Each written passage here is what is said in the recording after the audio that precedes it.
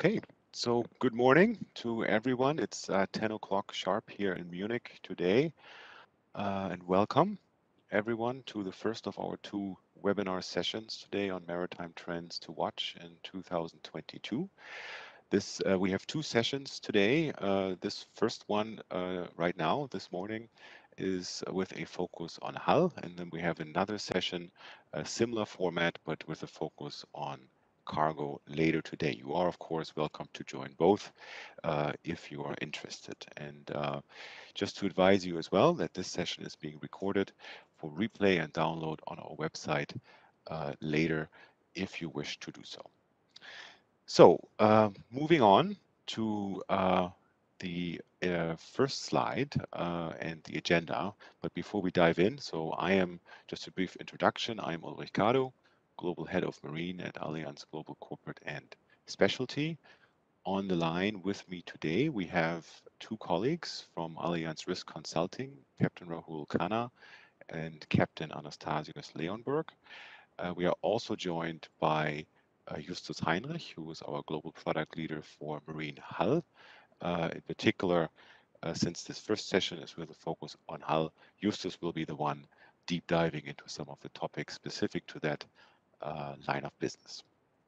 Our agenda today will cover details of our latest shipping loss data. Take three topics for a more in-depth review: COVID-19, larger vessels, and climate change. And following that, we'll look at the insurance outlook, and hopefully then we'll finish off with lots of time for live Q&A.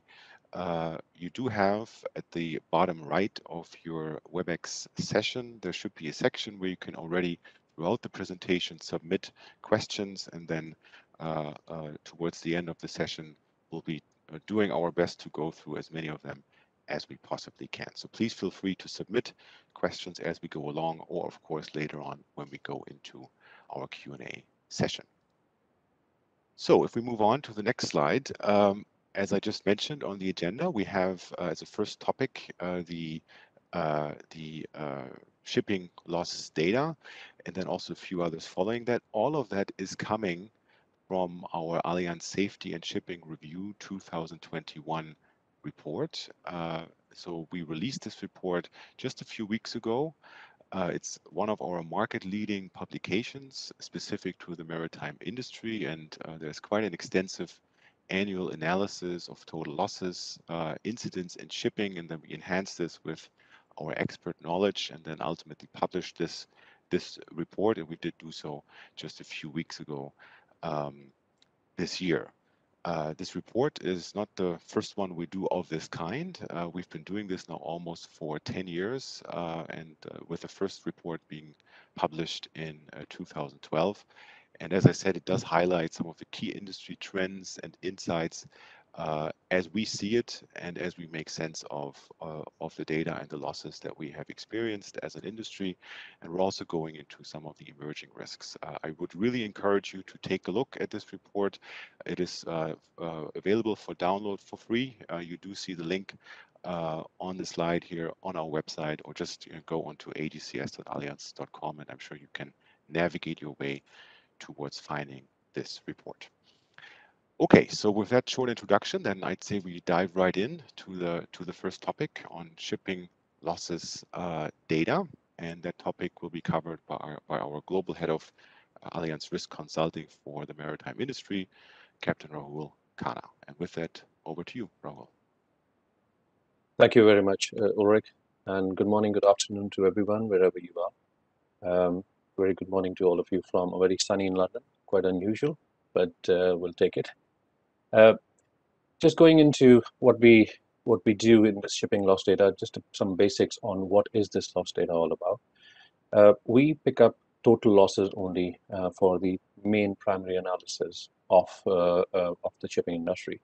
This is simply because the incident, which might cover all sorts of other casualties like collisions or groundings or fires, the data on that isn't conclusive and it's not very accurate because of the reporting issues across the world.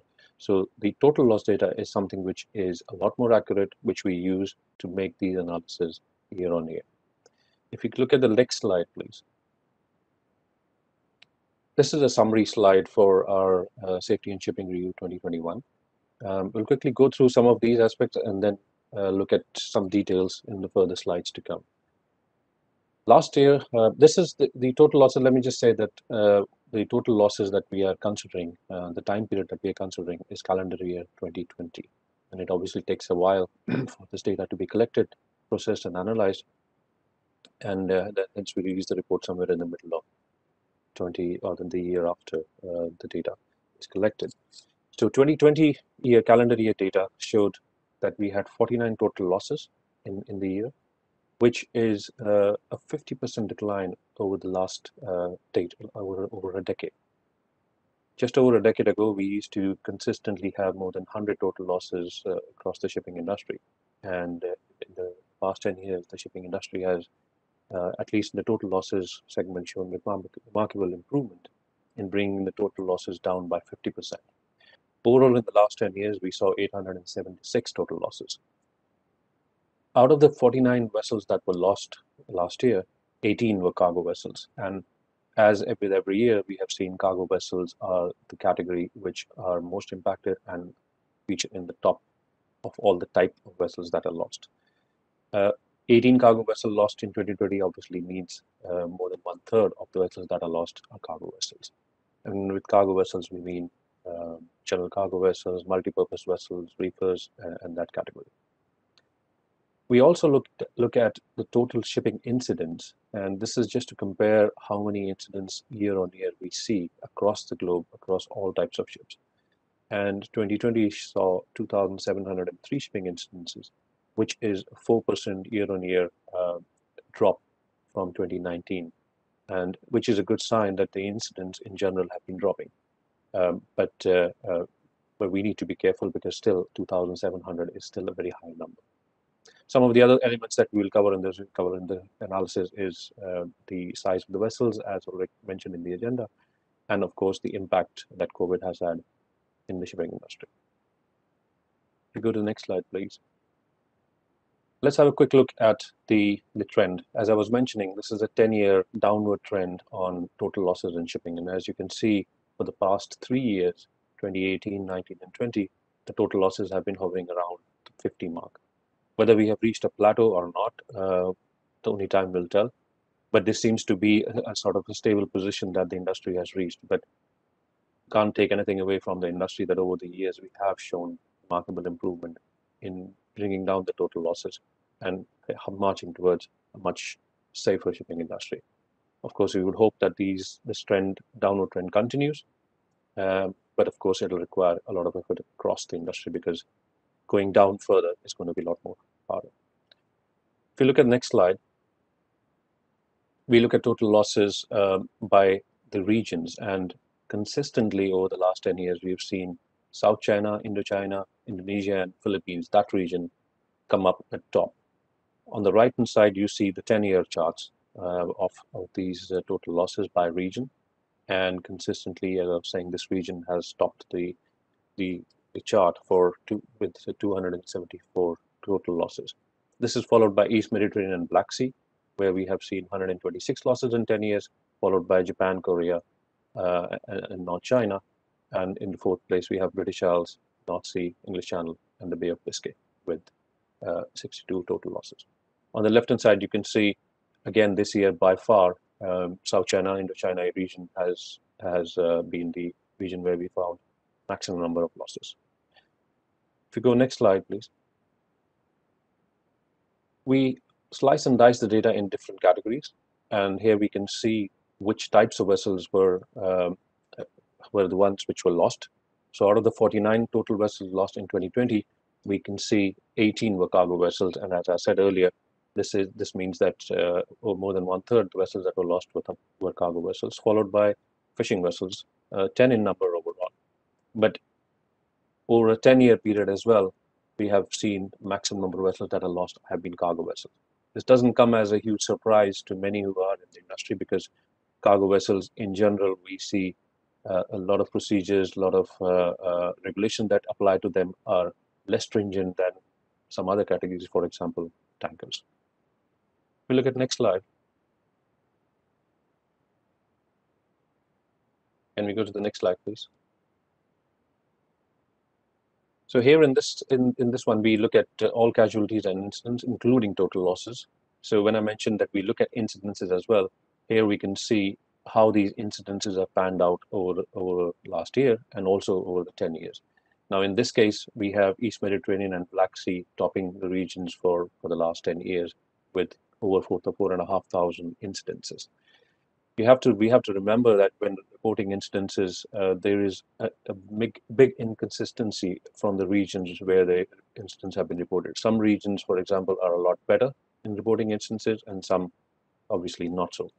And that is the reason why we take total losses as a concrete measure of measuring the performance of the industry, and we do not go by the casualty incident. But this certainly does give us a trend of where we are trending, and so far it seems that the trend for over the years is also sort of plateauing within this 2,000, 2,500 incident mark, which is definitely a good sign for the industry. If you go to the next slide, please. So as we mentioned, we will look at a couple of impacts on the shipping industry that that we have highlighted in the report, and nothing beats the impact that COVID-19 has had on the globe as a whole, but especially on the shipping industry, there are a few elements where COVID-19 has had very big impacts, and we'll look at some of those. There are quite a few of them, but we'll pick up a couple of them in this short webinar. In the next slide here, we see one of the fundamental and one of the key impacts for COVID-19 has been on the crew seafarers and seafaring community, and this humanitarian crisis, which has been brewing for almost close to 1.5 to 2 years now, has meant that they are the ones who have been impacted in the worst way. What we have seen over the years, over the last year and a half, is that more than 200,000 seafarers have been impacted in the sense that they have not been able to go back to their homes after the completion of their normal time period on board ship. And in some cases, this has gone up to more than a year that the crew members have been on board these vessels. Working on board ships is already stressful. It's a high-risk environment. And when you have to stay there over twice as much as longer as you normally would, with the fear of your families, their safeties, their health and safety, it becomes a situation where there is immense mental stress and fatigue on the seafarers. Now, this humanitarian crisis has been highlighted time and again by the shipping industry, and it is the fact that 700 different companies and organizations signed up to a Neptune declaration, which was signed somewhere in the middle of last year. And the Neptune declaration essentially lists the things that industry as a whole should be doing to address this crisis. Now, some of the things which are mentioned in the Neptune declaration are that seafarers should be given essential worker status. In some countries, like in the UK, this has already been done. Some of the other countries have followed suit.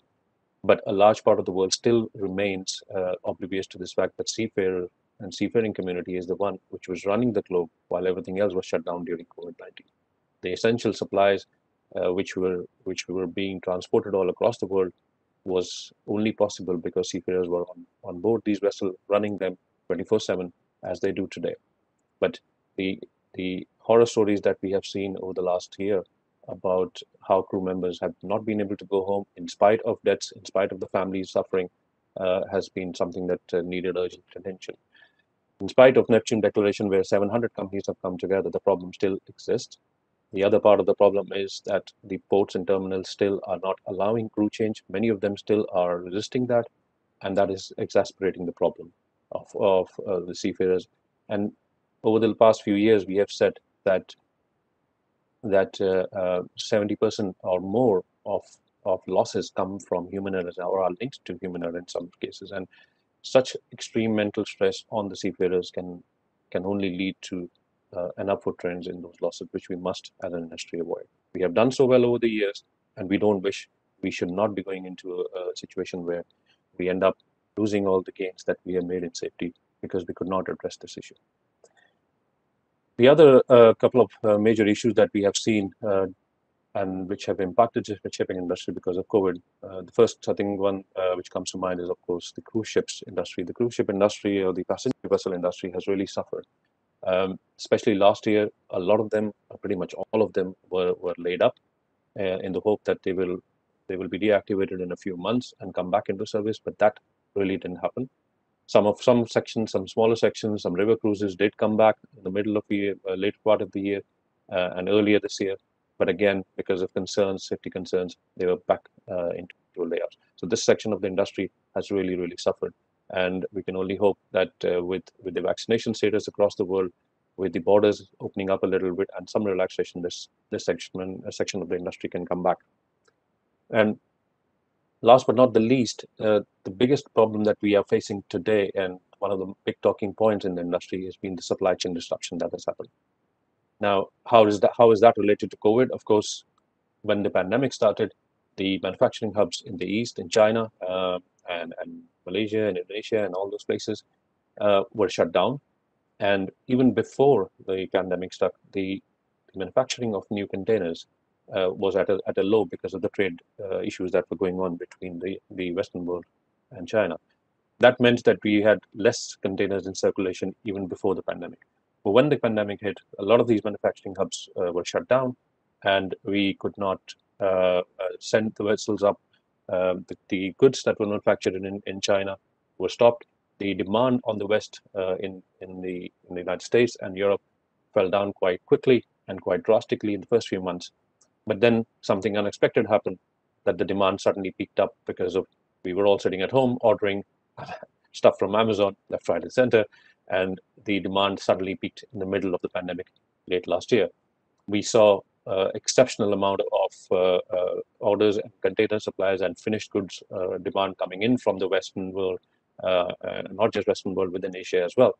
And that meant that the containers that never reached to these places in the first place were now displaced. We have more than 300 vessels in June 2020, by June 2021, stuck at different places in the world, in different ports, waiting to be get on. And all this meant that we had to we have a situation where container prices and the cost of shipping a container, for example, from China to Los Angeles, went up 4 to 5 times.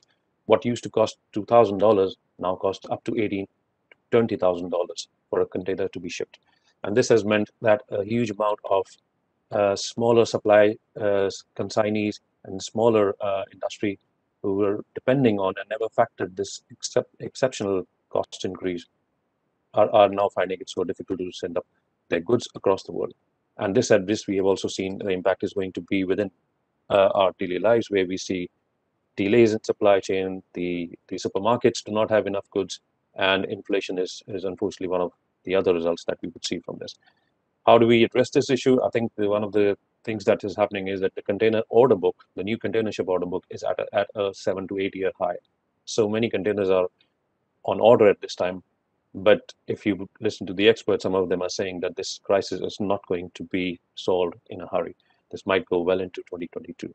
We all hope that this is not the case, because at the moment the ports are choked, especially in the western coast of the United States. We are seeing 30, 40 large container vessels still waiting to enter. And the waiting times of container vessels has doubled what it was since 2019. So this is a major impact, and this is still brewing as we speak. And there are not easy solutions inside. In the inland container hubs, there are thousands and thousands of empty containers piled up, which need to be back in the manufacturing hubs, but they cannot be there because of the supply chain issues that we have. If you go to the next slide, please. The other thing that we were focusing on is the larger vessels. We've repeatedly said in our reports in the previous years that with larger vessels come disproportionately larger risks to the industry. I mean, shipping industry has rightly used the economies of scales, and for that reason, the vessels have become larger over the years, which the insurance industry and other industries, other related parts or elements of our shipping industry has supported, because it makes sense. However, the additional risk that we have from these larger vessels means that we somehow missed a key focus on how we should be mitigating the risks that come along with the increasing size of these vessels and some of these mega ships. You go on the next slide, please. This graph actually quite nicely depicts how the container ship size has grown over the last 50 years. I mean, back in 1968, when the first container ship came out, it was a 1500 TEU vessel, quite large in those terms in those days. But then I remember back in the years when I was sailing in 2005, 2007, a 5,000 TEU container ship used to be one of the large container ships. But today we are talking about 24,000 TEU container vessels. And these are mega vessels, as you've seen. You might remember a certain vessel called Ever Given blocking the Suez Canal in the last few months, making history or making headlines all over the world. And this is one of the issues that we have highlighted since last 3 to 4 years, as the size of these container vessels have gone up by 1,500% since the time it started and doubled in the last 15 years itself. Together with the size, with these economies of scale, with these efficiencies that the industry is trying to put forward, the risks that are come along are also plenty. We'll go in the next slide, please. We can see a few of the key issues that have come across with larger vessels. Of course, one of the big problems that comes with these larger vessels is the complexity if these vessels end up in a casualty. We have seen in so many instances in the last few years where these mega vessels have been involved in casualties, and the scale of the casualty has very quickly escalated to a degree where the vessel was eventually lost. And the salvage resources, the resources that are needed to tackle such casualties on these vessels are disproportionately larger and difficult. And if the situation becomes a lot more complex if the casualty happens in a slightly remote area where these resources are even more difficult to find. One of the big problems that we've seen over the years on these mega vessels is the fire claims that has happened, and this has been happening in the last few years, and the trend, unfortunately, has been rising. In 2019, we saw one fire every 10 days on one of these on the container vessels, and 2020 wasn't far behind. We are seeing one fire every 2 weeks on these vessels, and the cost associated with these instances are also enormous. As we have seen, these usually run into hundreds of millions of dollars, if not more. We are still trying to assess damages from some of the big losses that have happened in the last few years. I think at this point I will hand over to my colleague Anastasios, who would talk about the further issues that we have seen in the larger vessels, and also about the next topic that we have on climate change. Anastasios. Yeah, thank you, Rahul. I'm proceeding now with spike in container losses. So container losses at sea spiked last year and have continued at a high level in 2021, disrupting the supply chains and posing a potential pollution and navigation risk. The rise in container losses at sea is driven by a combination of potential factors. And last year in 2020, more than 3,000 containers were lost at sea. So coming to the last topic on this slide, the vlogs. So I won't cover it in details, but it is included in the report. Vlogs, so very large ore carriers, can pose a higher than usual exposure due to the risks of cargo liquefaction, structural failings, and the added challenge of salvage and wreck removal. So if you'd like to know more, get in touch with us, or you can just ask a question in the Q&A session. Please, the next slide. Climate change.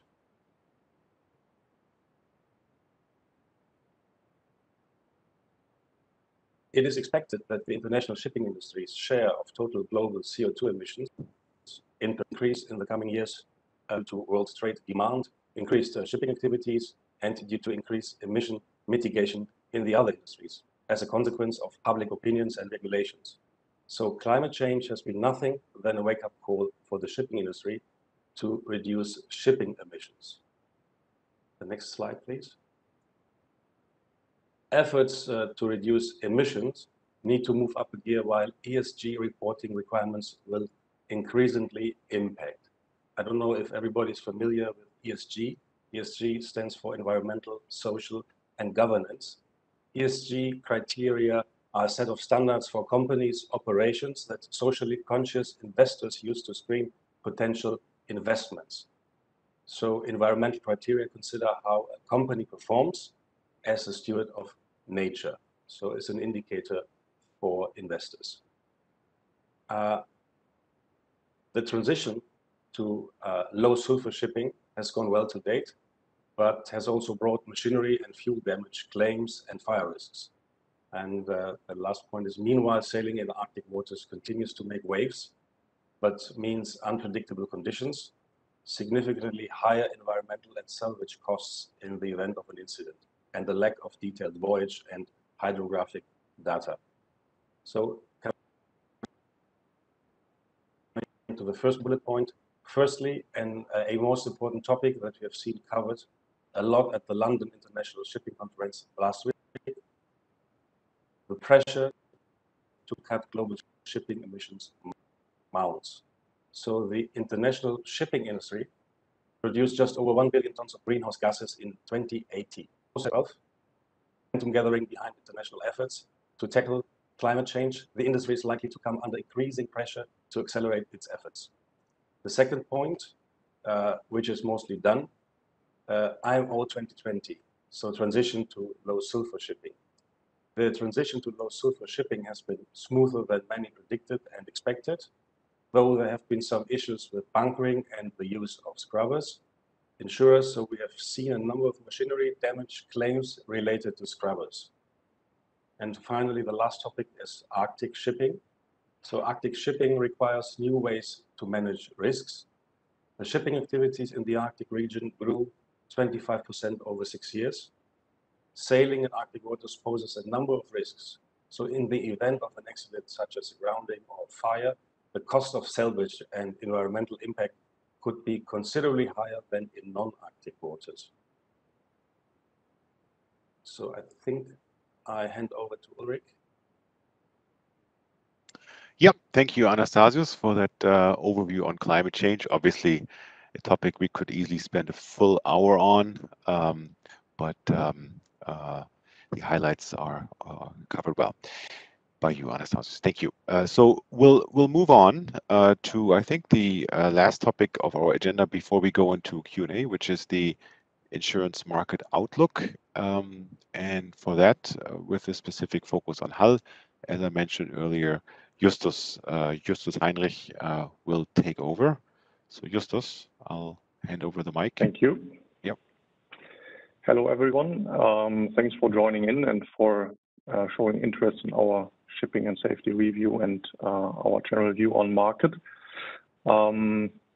The IUMI conference just finished, and we have seen some interesting figures there, and I would like to refer to IUMI figures as well when we talk about Hull premium, where we see a volume of $7.1 billion in our world book globally across the market. But the gap between the world fleet growth and the premium is still obvious, despite these positive trends we have heard in the one or the other a part of Raoul's session.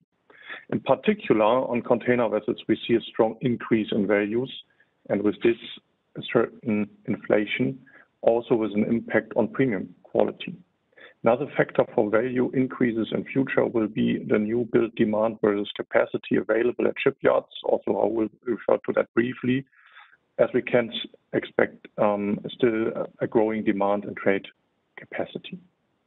AGCS's focus in hull insurance will so continue to be on frequency and frequency loss level, and also the pattern of those frequency losses. We assume, supported by IUMI conference statements, that there has been a positive impact also linked to COVID due to less trade and due to less activity. Another important market trend is the activity on green and alternative fuels, where also we as insurer will need to learn about impacts on loss pattern, in particular linked to machinery. Maintenance requirements for shipping companies will possibly change in line with that. Last but not least, the market, meaning insurance brokers and our clients, has increasingly to deal with geopolitical implications. Sanction regimes such as OFAC, demand for enhanced communication and transparency level, and the dialogue is even more important to make sure that due diligence requirements are met. So we need to keep talking about those things in our renewals with brokers and clients. We will continue to see exclusionary language not only on cyber and communicable disease, but possibly also linked to certain trade. So again, here communication is key, and the more transparency we can get in our talks, the better we can address this in our wordings. Key things we can take from the data from an underwriting perspective. As stated by our ARCs earlier, fire losses are a key driver. Linked to that, increasing vessel size, mainly container vessels, means also an increasing accumulation risk, not only for cargo insurance, but also for hull. While we see, confirmed by our AYUMI conference statements, that TLO losses are still decreasing in numbers, that there's also a positive trend in terms of claims frequency. Increasing claim costs linked to fire, for example, engine room fires we have seen over the past months, is endangering this trend when looking at loss ratios. Our ARC is closely working together with the claims and underwriting teams, and we explicitly like the exchange with our assureds on possibilities to enhance risk management and identify lessons learned, including a better control of accumulating risks. We also need the support of our brokers to further intensify this. To make the next step in risk analysis and pricing, we won't only take our own historical claims and vessel data, I will refer to that also in his speech on TLO, but we'll consider new KPIs and data from external sources. Our clear target is to be more specific on individual risk profiles when it comes to pricing and to enhance transparency on that. So this is, in brief, the underwriting perspective on market.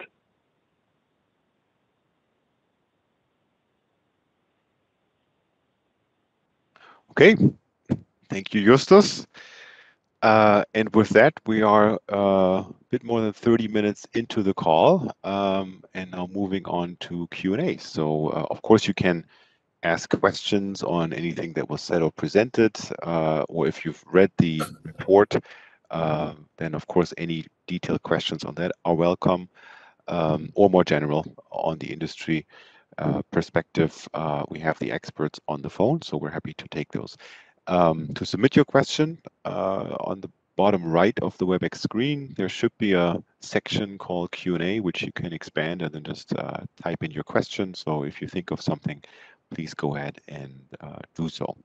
We do have a few questions submitted already. So as you're thinking of what you may want to ask, I'll just start. So one question was asked, not specific on content, whether the slides can be shared afterwards, and maybe our communications colleagues can comment on to what extent we will make this available. I do believe the slides will be shared, and as I mentioned earlier, there's also the possibility of download of this session on our intranet. Okay, so if there's anything else the comms colleague will want to share, then please chime in. Otherwise, I'll dive into the next question. Okay, so another member asked here, or participant of the call, what has been the impact of COVID-19 on the marine claims environment? So that's a good question. So maybe Justus, you can comment, since the focus is on hull for this section, a little bit on what we have seen or heard in the market regarding COVID-19 and marine hull claims. Yeah, sure. So what we have seen in terms of claims costs is that even if there's a lower frequency in number of claims costs were rising, in particular due to waiting time until the vessel can go into the yard, repair yard, for example, in case of loss of hire. Also, the supply chain delays have shown increasing costs in repair costs. So these are all factors we have seen during COVID, and also as a matter of fact, when slots are, say, difficult to get, yacht prices are increasing. So these were for sure claim cost drivers during the pandemic. Yeah, yeah.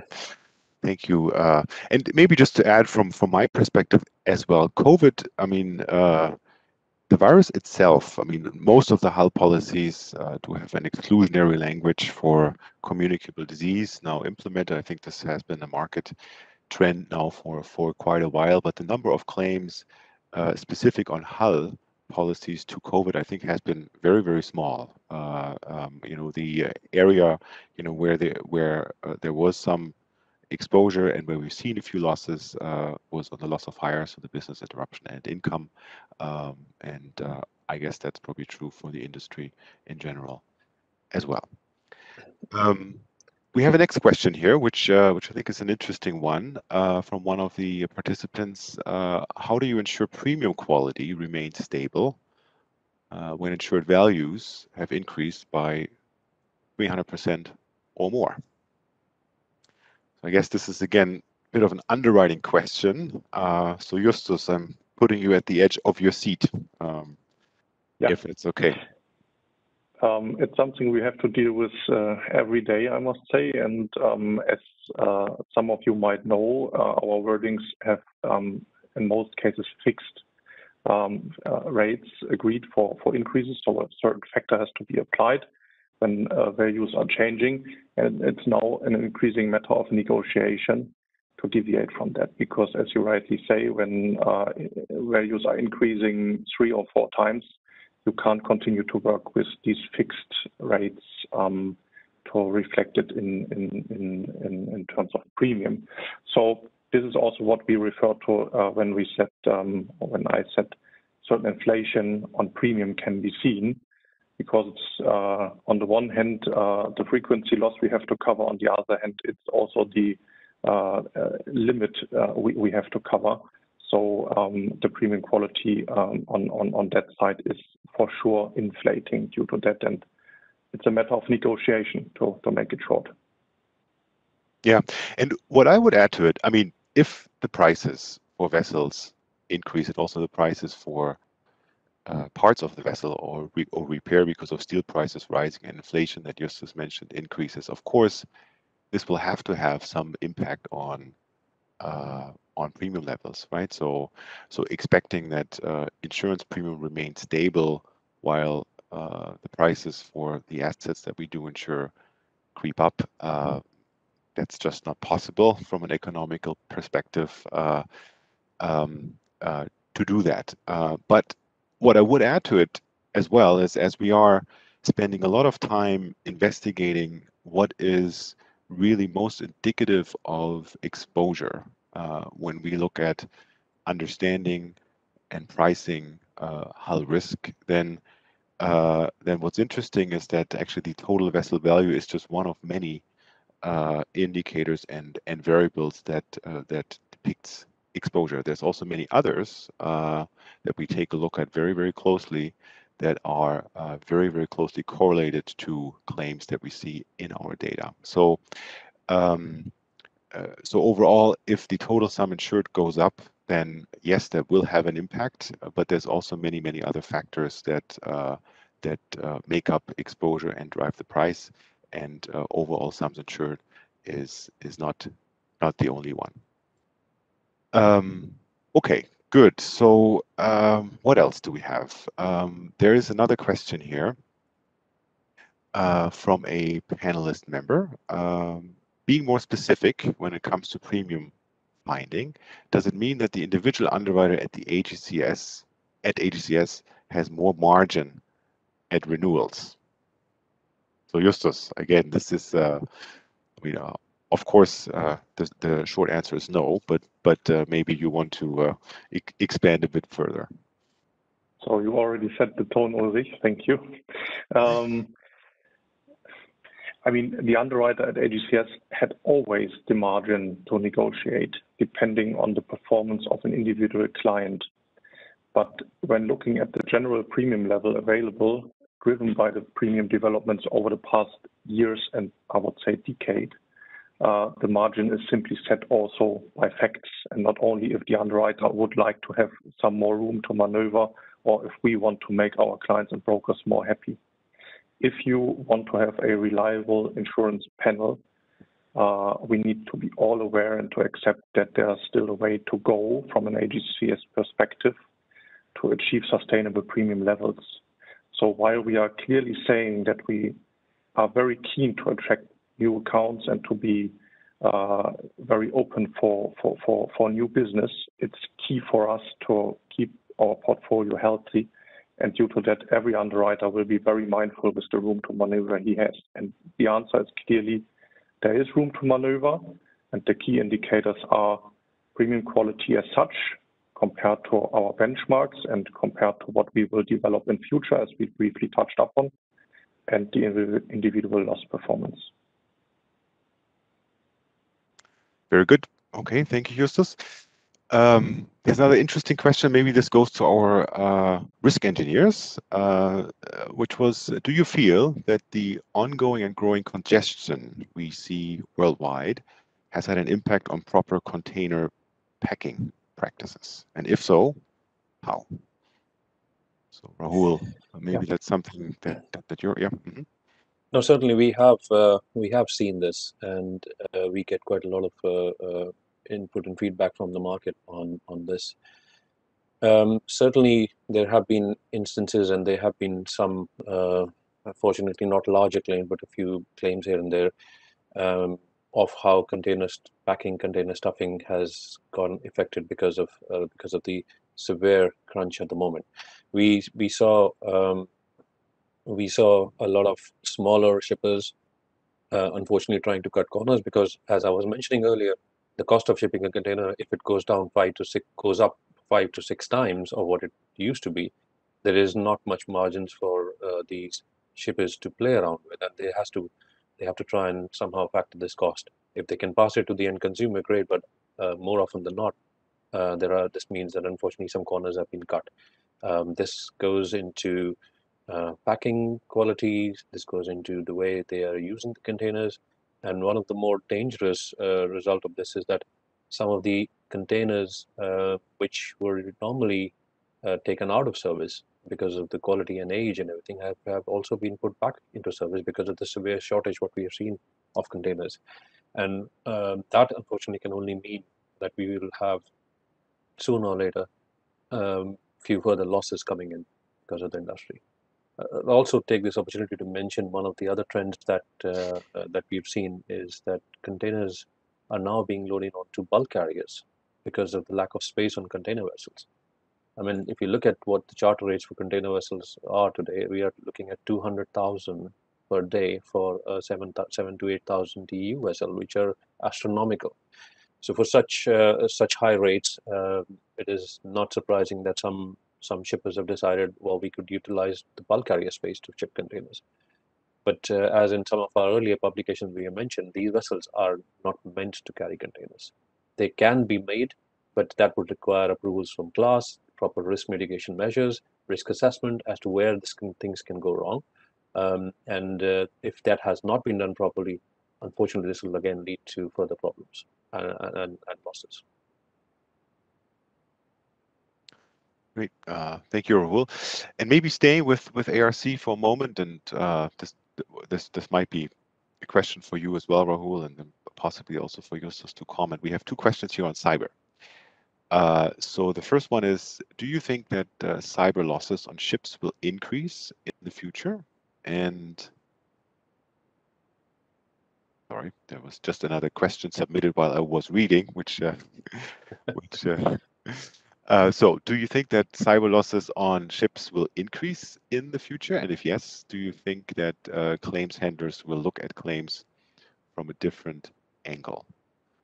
So in particular regarding cyber and losses, what's your take on the exposure and where this is heading? I think there was another question similar to this that which said, would the industry need a significant cyber loss to actually wake Yep, up and motivate exactly. ship owners. I think we can take both of them together, saying that fortunately for the shipping industry, we haven't seen a major loss because of cyber at sea or on board a ship really so far. But that doesn't mean that that cannot happen. There have been a lot of studies. In fact, there have been some spoofing attempts done by some ethical hackers, if there is such a term, who have tried to show that using very little resources, you could actually spoof a vessel's GPS position, and the result was that the crew members actually started to deviate the vessel from its course, thinking they were not where they were, and that means that there is always this big fear that a major cyber incident can happen if the onboard systems on board ships can be hacked by somebody. The worst case scenario could be, unfortunately, a terrorist organization or some that organization even taking control of a vessel. But these are scenarios that have been thought about but haven't happened yet, and then we certainly hope it doesn't happen. But looking at the shoreside organization, in fact, only last week we saw another major shipping line coming under the cyber attack, and we've seen at least 5-7 major attacks on shipping companies and their systems on shore, whether it was booking systems or these were systems of cargo bookings on board and major shipping lines, including some of the big names that we have in the industry. And this should be enough of an impetus for the industry to start standing up and thinking about this is a real threat at the moment. We don't know the extent of the last week's attack, how much it is going to be, but previous attacks have meant hundreds of millions of dollars of losses for the shipping companies. And I think there is no need for any further incident to happen for the industry to wake up. I think it's already out there for us to just take notice and start doing something about it. IMO had passed a resolution that we, into the safety management system of every company, you should have procedures on how to address this issue, how to mitigate if there is a cyber attack on board a vessel or in their shoreside organization, and those regulations are already enforced now. Companies are required to submit plans, but I think we probably need to do a little bit more to make sure and ring fence this issue, because personally I feel this is something which can have a massive impact if there is a major incident. Yeah, very good. Justus, do you have any additional thoughts on the two questions from an underwriting perspective? Yep. I think one industry alone, meaning the insurance industry, will not be able to cover that risk, because due to the accumulation of these scenarios, it will simply not be possible. So that is also the reason why we are pushed by reinsurers and also from group level not to be silent on cyber and to have exclusionary language in our policies, which is a standard for the whole market, so not an AGCS specific thing, as we all know.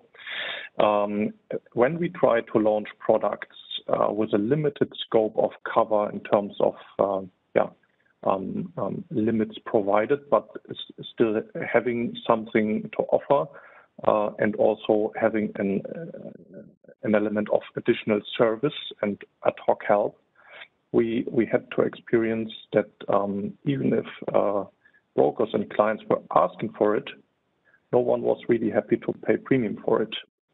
So the interest was there for such a product, and we all know that there are 3 or 4 in the market still, and some of them are more successful. But in the end of the day, it was quite obvious that the readiness from clients to buy a marine hull-specific cyber cover is quite limited. And what we see now is that maybe the demand for a combined onshore-offshore cover will increase, and this is for sure something we will need to discuss and observe with our clients and brokers, and to see in how far this can be tackled by marine hull insurance, or in how far this needs to be tackled by a broader scope of cover, meaning a more combined policy. Yeah, very good. Okay, thank you, Justus. Moving on. There's an interesting question here from one of the participants on data. During the London International Shipping, a lot was said on the use of data and algorithms by underwriters to determine premiums for fleets, which from an owner's perspective is not the way forward and wipes out the relationship that existed in the past. How can we tackle this and find a more balanced solution? So it's an underwriting question. So Justus, if it's okay to put you on the spot, or I can comment a bit as well from my perspective. I'm very sorry, there was an interruption in my line. If you can summarize briefly again the question, that would be great. Sorry for that. Yeah, sure. So it's on data and algorithms that this is really one of the trends here on the underwriting side, to use data and to use algorithms to determine premium for fleets. And then we have the question from, I guess, one of the owners here of a fleet. So from the owner's perspective, this is not the way forward and wipes out the relationships that existed in the past. How can we tackle this and find a more balanced solution? So it's for sure not our intention to destroy or question any existing relationships. It's something from my point of view where underwriting has to go when we want to be more clever and more transparent on pricing. And it does not mean when using other sources of data and identifying other KPIs that this will question the existing business model and the existing relationship with an account. It will just put another perspective in the discussion. And there will be no automation in the underwriting process to say, here's the tool, here's the price, and the underwriter is becoming just a salesperson, and underwriting does not take place anymore. Maybe this is also a thought behind, if I can just guess. So this is, I think, a very important message. We try to develop our underwriting approach.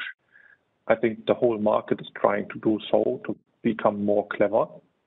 And in the end of the day, it's a matter of a frank discussion with brokers and clients on premium, and how we come to the premium number might be not as important for the client in the end. I think the clients will continue to benchmark the number in the end against other offers. And we will be better positioned to argue for our number. This is our hope. Yeah.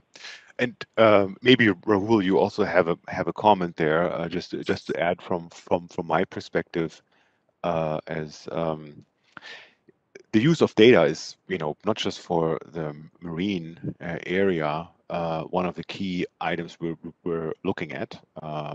It's just, as a corporate and specialty insurer, we're investing quite a bit into making use of that as well.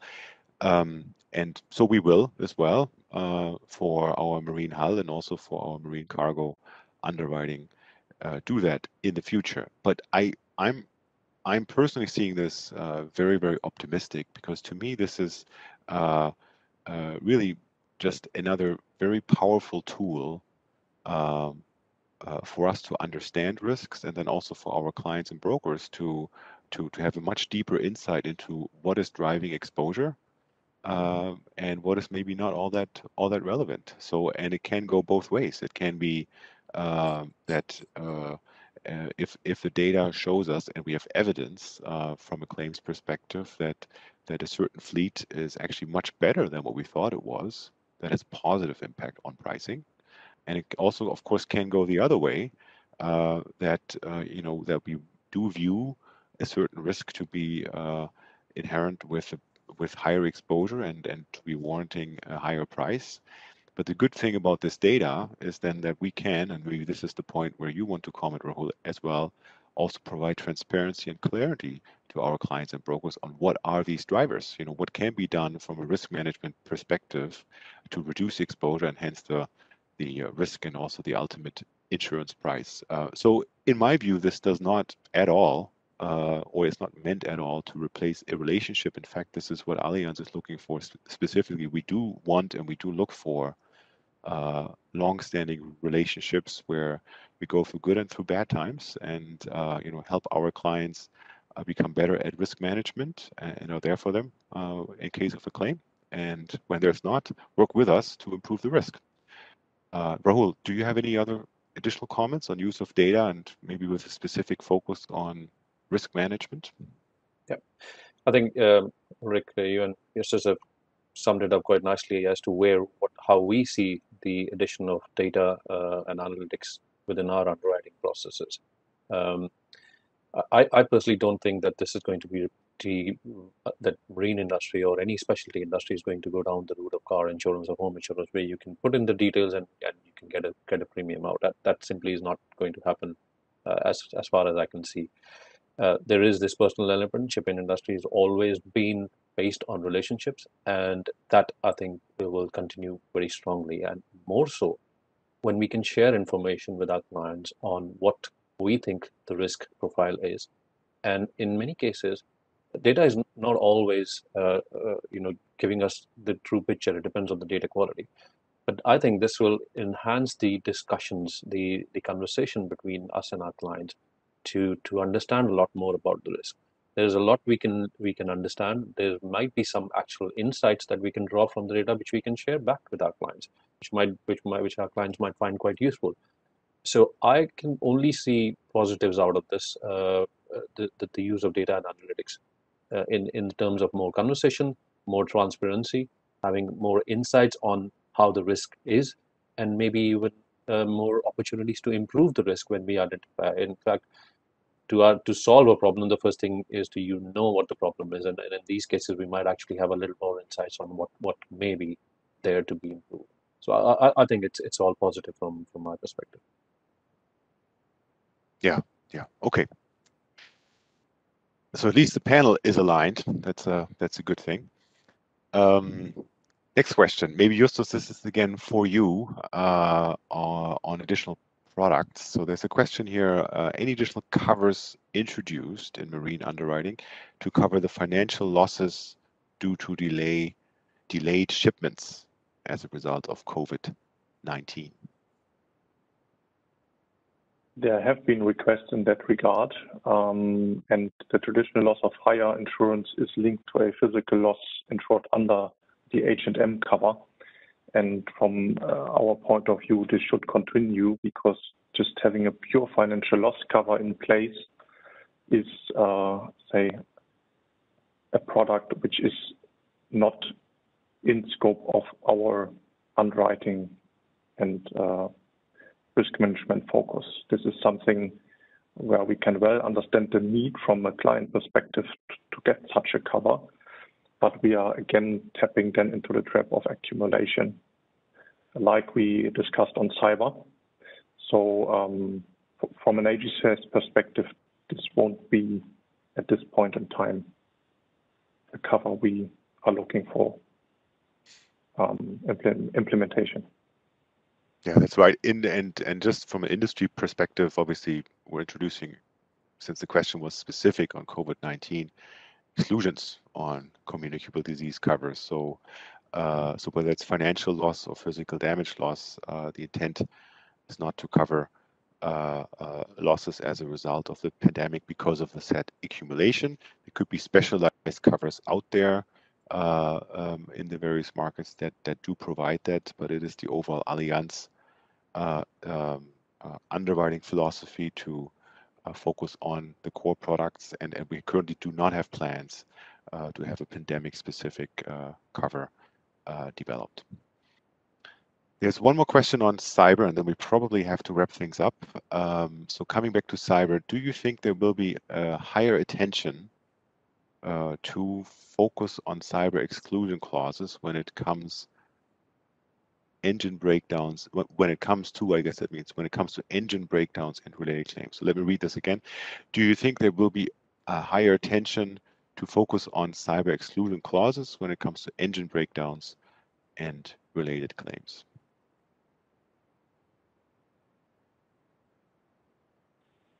Guess this is an underwriting question. Well, it could be both you and Rahul, I guess. Maybe Rahul, Rahul, please.